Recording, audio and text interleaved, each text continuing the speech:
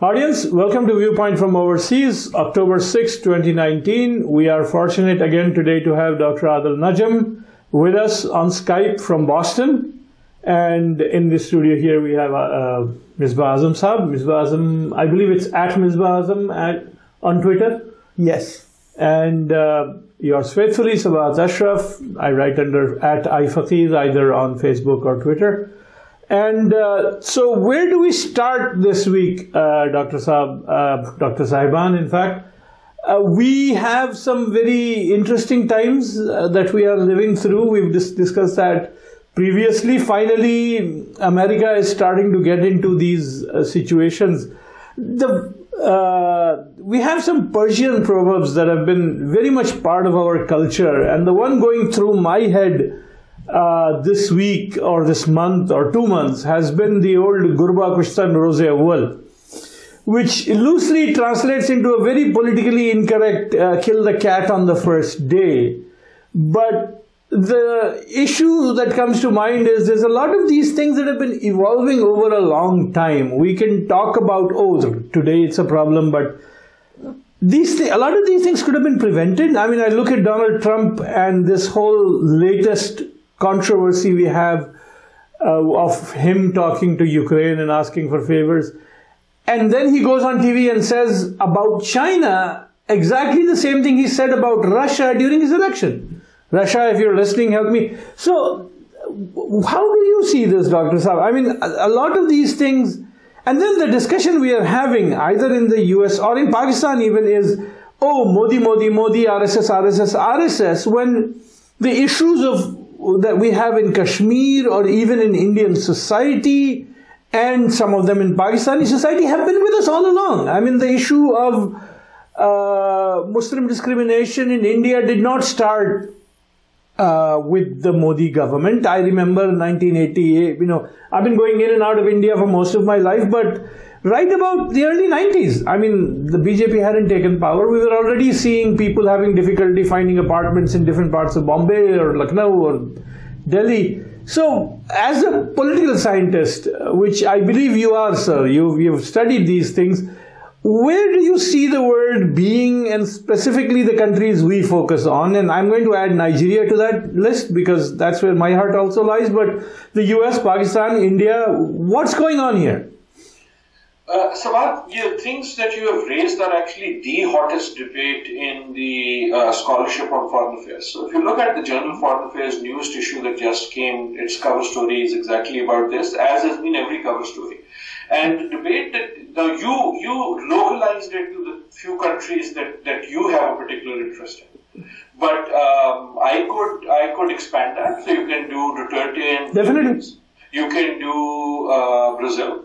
You can do Italy, Hungary. You can do Poland. You can do even the Scandinavian countries. You just close your eyes and throw a dart at the world map. And the debate really is in how you put it. The way you put it, with the Persian proverb, it's either that all of this has been with us forever, or something totally new is happening. I am on the side of this debate and have written recently about it that it is something new. Except if you really want to see what this is about, then you have to go back, in my view, I have made this claim in a few articles, then you have to go back to the turn of the last century. Just about exactly 100 years ago, you have to go back to 1912, 1913, not 1940.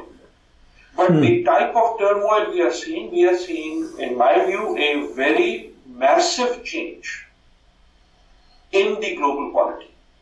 Now, at that point, it was coming as monarchies crumbled and as a established order of colonialism began to crumble. It seems it is happening now, not with the crumbling of democracy, but the coming of age of democracy at a point when we are also seeing some of its very much more difficult facets, such as, for example, populism, such as, for example, nationalism.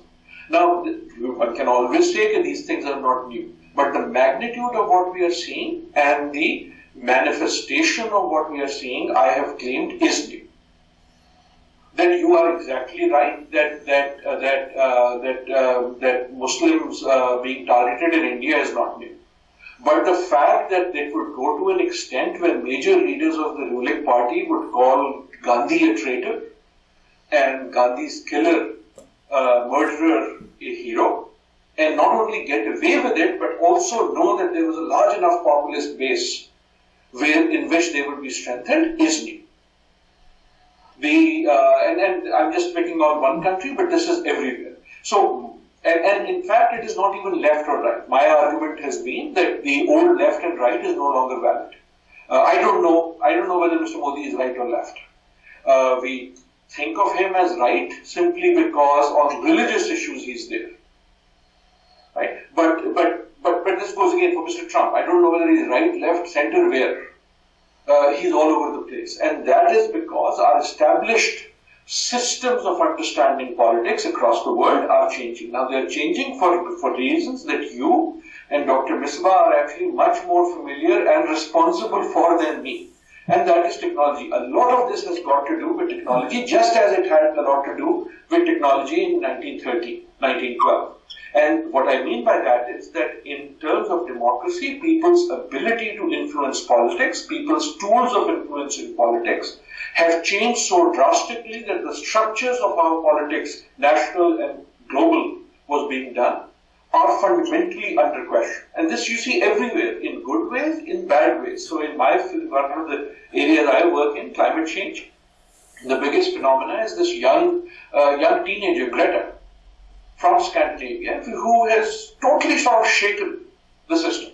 Some people do not like her. A lot of people, including me, think that she's a breath of fresh air. But what she is doing in terms of the politics, the global politics of climate change, was unimaginable. Now, we have again seen this. If you want to connect the dots, then let's look at the old dots of the last 10 years across the world. So what we saw, for example, with the so-called Arab Spring, what we saw with the colored revolutions across Europe, what we saw with this rise of a particular type of nationalist leader, where they are populist and nationalist and they are authoritarian. They are authoritarian not because not like Zimbabwe, where Mugabe became authoritarian as he grew into power. Not like that. They are authoritarian because there is a demand for authoritarians by the populists. Mr. Modi is one of the most popular leaders ever to have come across India, certainly in the post-Nehru time. So again, I keep picking on India, but it's not just India. I think if you try to understand Mr. Imran Khan in Pakistan, a lot of that is also a populist streak. Now that doesn't mean there is an equation between Imran and Modi, they're very different. But what is common is that there is a politics of populism, there's a politics of nationalism, there's a politics of authoritarian. Not authoritarian, it's not authoritarian, it's a strongman politics. People are demanding, voters are demanding a strongman politics. And you see that in how Mr. Trump is reacting to the whole issue of the charges against him. He's not trying to defend them as much as sort of demonstrating his strength. You can see Mr. Putin in Russia, you can see Mr. Xi in China. So I've thrown this whole I've taken your big question and made it bigger. But I do think it is a bigger question, and it is not one that can be understood country by country. It has to be understood global at a time. No, but once we get into understanding the global dynamics of it, right, then we can, and I believe very strongly, and I think you're saying this, that it is only after understanding the dynamics of it that we can bring it home to each country and each locale and try to understand either how to engage with it, where we think pushback is needed, how to push back. And even if one agrees, for example, with Greta Thunberg, even if you, or Imran Khan, even if you agree with the direction of it, there are sometimes where we can either understand that there are excesses built into it, right? There might be like, Mao's revolution or Stalin's original, not Stalin, Lenin's revolution, where they were trying to fix some of the excesses of the old system. But then they went, and at least my humble opinion is that they went to the excess in the other extreme, right? So do we have to watch out with that? And it's very interesting that you draw the parallel between Greta and Modi and Imran and Trump and frankly, I'm hard pushed to find anything on the other side, like Greta, that we can place, I mean, we have and you say populist and strongman. I've been using the phrase demagogue, or, because populist, demagogue, and I hate to say it, but narcissistic demagogue seems to be the model going around. Okay, they're not all demagogues, they're not all narcissists. I do think strongmen is also, they're also not all strongmen, though most of them are. But one of the things, again, I go back to the early 1900s, right? But if you look right before the First World War, there isn't an ideological divide between Germany and Britain. Yeah. Right? For God's sake, they're the same family. They're cousins. Right? And their monarchies, their cousins, their constitutional monarchies, it's evolving a certain way. We may live to remember the Cold War and the good old days. Because all three of us grew up in the Cold War, we think that's normal politics. It isn't. No, I don't agree with that. Small little blip in time. 50, 60, 70 years. Yeah, absolutely. It was divided by ideology. That has not been so. I would argue that the world is no longer divided by ideology. I don't see the ideological division even between Mr. Putin and Mr. Trump. Why does Mr. Trump move so seamlessly between North Korea and Russia and China and Pakistan and India? He's buddies with Imran, he's buddies with Modi, he's buddies with the North Koreans, he's buddies with Putin. In the old mind, you say, the world was neatly divided between us and them. According to ideology. That is no longer so. Let me give you an even more pressing, interesting example. In many ways, the politics that I'm talking about that brought Mr. Obama to light is exactly the same that brought Mr. Trump to light. Now, what is going to happen is supporters of both are going to hate me for saying this. But the parallel between Mr. Obama in the US and Mr. Trudeau in Canada, in my writings, I've been bringing out. What is the parallel between, nice Mr. Trudeau and nasty Mr. Trump? The parallel is the same. All of them have come essentially on the argument of the politics, or what I call the politics of anti-politics. Right? And what does that mean? The politics of anti-politics is essentially people saying, I am not a politician. Right? And you and I are to blame for it. We have made politics such a dirty word that there is a demand out there. As soon as someone says, I'm not a politician, they become interested. Now, a lot of this has to do with politicians across the last 60, 70 years, but what was Mr. Trump's, Mr. Obama's winning argument? Right? Change. What was Mr. Trump's winning argument? Change. What was Mr. Trudeau's winning argument? Change. I am not like that.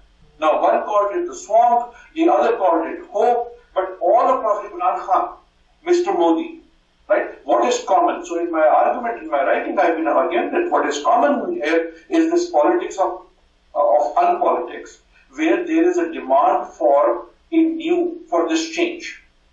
Right? It doesn't matter what the change is. And that is creating this global moment that will in fact bring about a change. And might already have brought about a change in the nature of global international politics through what is happening in these, and throw in Brexit into the mix. And so you can anything in the world, and you see exactly, I see at least similar dynamics of a transition in the essential structures of how we understood politics. We understood politics as left and right. We understood it as ideology. We understood as democratic, undemocratic. And all of those schemata are crumbling in front of us. So I've actually been thinking, and the phrase that's been going through my head for a while is the three-cornered fight. Each of these fights is at least three-cornered, always has been. I mean, the Cold War, like you said, was actually an exception in world history where the two strong poles kind of pulled everyone to one side or the other. But so, Misbah Azam Sahib, you've been sitting here quietly, and help us bring this home to today. I mean, we've been talking at a very high level. Can you bring us home to what's happening in the news today in the US, in Pakistan, in India, wider? What are your thoughts on this? Yeah, actually, I would, with your permission, I would like to a little bit ask some question to Dr. Saab on the same issue you guys were discussing. It's a very interesting discussion, and fortunately, this type of discussion, I rarely see it happening. I mean, current affair is a good thing to discuss, but the thing is that these things are very important, that People should know that what is happening around us. Sir, you say that politics of change was there, right? Quote unquote. And politics of non-politics is there. I agreed. I mean, no doubt about it. Everybody, as you mentioned that I am not like a Washington politician. I am not like a typical dynastic politics in Pakistan, stuff like that. Now, people have them. Some of them are successful, some of them are not successful. I mean, like you mentioned that Mr. Modi is one of the most populist, if you will. However, Imran Khan probably is losing his rhetoric of change. Same way Mr. Trump, all the troubles going on with him. Now, how you see the future is coming up with it? I mean, is it going to stay there anytime anybody says, I am not a politician, and people will be just blindly going to it? Because the way I see it, let's take a specific example of Pakistan, suppose. Why people voted Mr. Imran Khan? Well, of course, there are a lot of question on the elections, rigging and all, but besides the point, there was some kind of wave of him. Was that he's never tested, and other people with their dynasties, they will be always in power, at least for a long time in power, although it's not true entirely. Now, what will happen next? Is it going to follow this trend? And now this one of your comment, I am saying it here, which you made it when you were talking to Ejaz Haider when Mr. Trump first time won. You said that the political, if I remember correctly, sir, and please correct me if I was wrong, you said that the political scientists should have now changed the theories and definition of those terminologies they usually use in the political science. So say something on that, please. So exactly, no, you remember exactly right, and if you remember, that was 2 years ago, and the good thing about being in academia is that the question we are talking about is the most important debate. And suddenly, our theories, our words, our basic structures of how we understood politics are crumbling before us. And for those who study this is a very interesting time, because you're then trying to figure out what has changed and how stable is that. And the question really is this a blip, something that just happened and will go away? Is this, what we are saying, a perfect storm, that it just happened, that all these things happened together, but it just happened that way, and again it will go away? Or is this the new reality? 2 years ago, if you'd asked me, I would have said, I don't know. Today, I think it is in fact a manifestation of a new reality. Now, that doesn't mean that simply saying that I am not the old politician will make you win. But I do think that saying that I am the old politician will not make you win. Right? And the charges against this crowd will be that now you are the old politician. The fact is, you mentioned Pakistan. In Pakistan, a very large part of the Imran Khan appeal was in fact that there were two parties that were seemingly dynastic. A very large part of Mr. Modi's appeal is in fact that he was running against the Gandhi-Nehru family. A very large part of Mr. Trump's appeal was in fact that he was running against someone called Clinton. Now you would say, well, the one dynasty politician who I just mentioned was Trudeau, because his father was actually one of the most popular prime ministers that Canada had ever had back in the 60s. But think about the current Trudeau and how he came. How he was able to, with his colorful socks and dancing the Bhangra, be able to totally define himself as the candidate of change. Part of this is funny. You will note here, including in the US politics, you two are sitting in one of the places that has one of the largest concentration of really, really bright people. Right? Really, really thinking people, really powerful, rich, successful people. I would separate bright from thinking, but okay. You can be humble. No, I'm not being humble. That's another discussion. Let me play to the gallery. But what is the political slogan that even in Silicon Valley sells? Change. It is amazing to me. Someone Disruption. comes and says, I have not done this thing before, therefore vote for me. I will bring a fresh air. And I keep thinking and saying, well, that is like saying, I have a heart problem, but I need surgery, therefore I'm going to go to a plumber. Well, in Pakistan, we've done that forever, right? It sells even for really bright people that we will somehow take the world's most difficult job. And the best argument someone can give me to take that job is that they've never done anything like it before. So, some businessman will come and say, because I ran a company with 7 people, which made some ridiculous amount of money, therefore I can do the world's most complicated job. And all of you will do a fundraiser for that person, right? And same was with Mr. Trump. So I'm partly joking, but I'm not joking, because I think partly it is that we have seen that the previous system, the regular politics, has not delivered. And partly I think it is that we have not always recognized and been thankful for the muddleness of the fact that it does deliver. The mail does come on time. So in some ways, our own desire for perfect solutions made us turn politics into a bad thing. I have a feeling we will live to regret that. I think we will live to regret the fact that we took politicians that weren't perfect, that had lots of problems, but we made such a sport of trying to think that we could sit here and find faults with them, that the system crumbled, and as we say in Punjabi, unweko. Again, the Pakistani saying going through my head nowadays keeps coming up is the whole thing about Ganderia. Or Chupo Ganderia.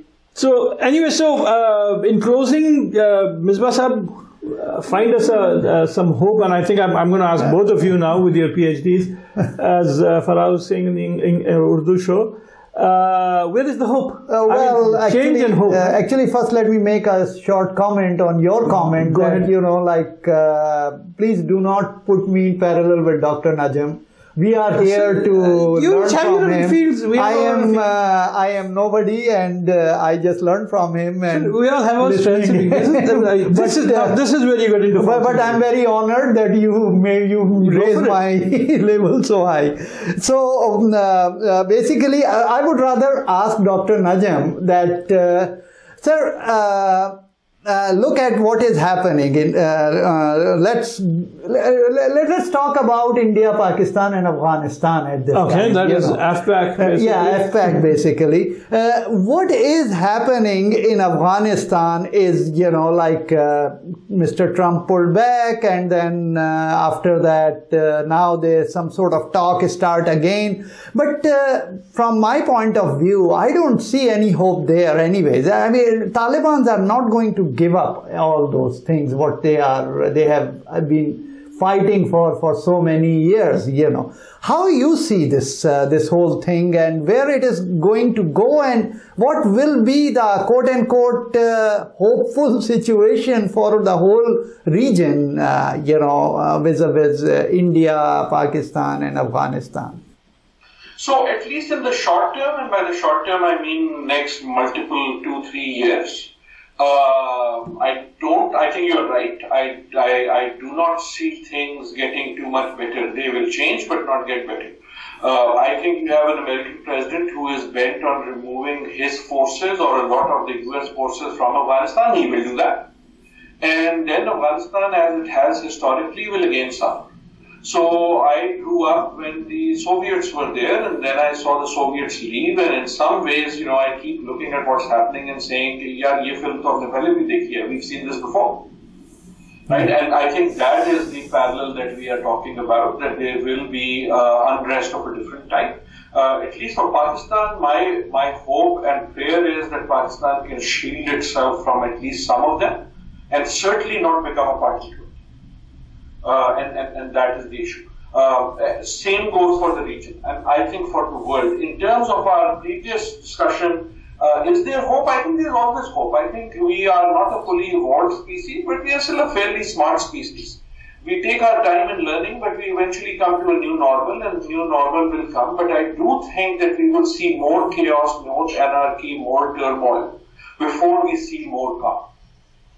And again, we haven't even talked about technology. Some of it is about technology, some of it is about voice and how voice gets transmitted by the individual, right? And therefore, how large opinions are no longer institutional as much as they are cumulatively individual. But for all of those reasons, I think we are in a process of sort of turmoil, and it will settle into a new system. I think it will be a new system.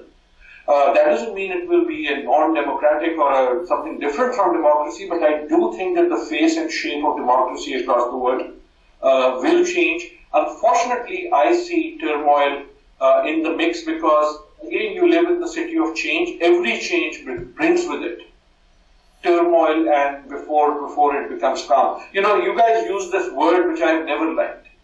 Somehow everyone loves this word, and from the beginning I've always thought, please don't talk to me about disruption. There is nothing good about disruption. Well, maybe there is after disruption, but at that point, that means people losing their jobs. At that point, that means turmoil. So what has been happening in the tech world, you know, when all of you were dancing with disruption because Uber came? Well, think of what happened to the taxi drivers. And that is what's happening to the world. I don't know what the Uber of the world will be.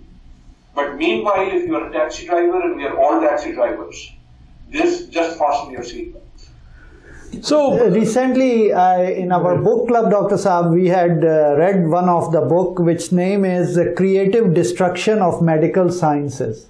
And very similar thing they are saying, that the new technology will kind of reduce the space for the human doctors. The human doctors will be there for sure, and it is a big argument in the book. It's a very, very good book, and I remember during the book club there are lot of doctors there and lot of engineers there, and it was kind of argument, and this same argument came which you very rightly raised here, that what will happen to them? It as countries now, right? So think about if the disruption that you were talking about the medical field, or I was talking about taxis. Now think of that sort of a disruption happening in the global system. Global system, right? That's correct. So what is disruption? Disruption is there's a system and it blows up.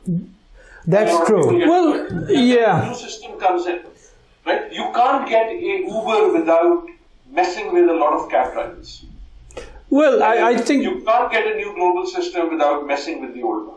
Well, I think we should stop the discussion here, and we'll come back to this. No, I'm saying this for time reasons, and that is why I did not earlier challenge your statement about bright and thinking. I did not say that lightly.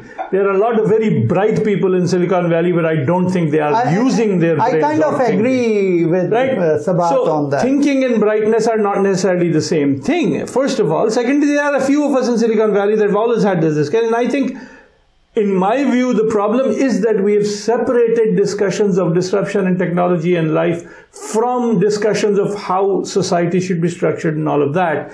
And we've kept them separate for so long that now that they are coming back into engagement, it is a very tectonic kind of clash, and that's kind of the problem. There have been, as you know, Dr. Saab, over the years, we've had this discussion that there is a problem here. I mean, those of us who went to grad school to study the interaction of technology and society has always had that problem. We've had long arguments in engineering schools, and which is why I found it very hard to join any of the book clubs in Silicon Valley. Anyway, so audience, you've heard this discussion. We've been wanting to get deeper and wider with some of our discussions here and look past the noise and fury of the immediate headlines, so to speak. So we look forward to having some of the discussions we've opened here, which we can't continue right now, also need quite a bit of discussion. I'd be interested to see what the audience has to say. You can reach us on our YouTube channel, Facebook, Talk for Pak, or Viewpoint from Overseas, and then our immediate Twitter accounts. Adil Najam, I don't believe Adil Saab is very active on Twitter. We hear from him, but he doesn't engage as much. And I guess that's kind of the secret of his sanity, if I may say that. The rest of us are left, chasing that, what in Pakistan we call truck ki batti. the light behind a truck that we run around. Of course, once in a while, the American expression is, catching the dog that caught the car then becomes a problem. Anyway, so we'll see you next time. In the meantime, you can reach us at iFaqeer, at Misbah Azam, Adil Najam Sahab, and then, of course, Talk for Pak and Viewpoint from Overseas. Catch us on YouTube, catch us on Facebook, and let us know what you think. Let's continue this conversation. In the meantime, till next time, Allah Nigaban.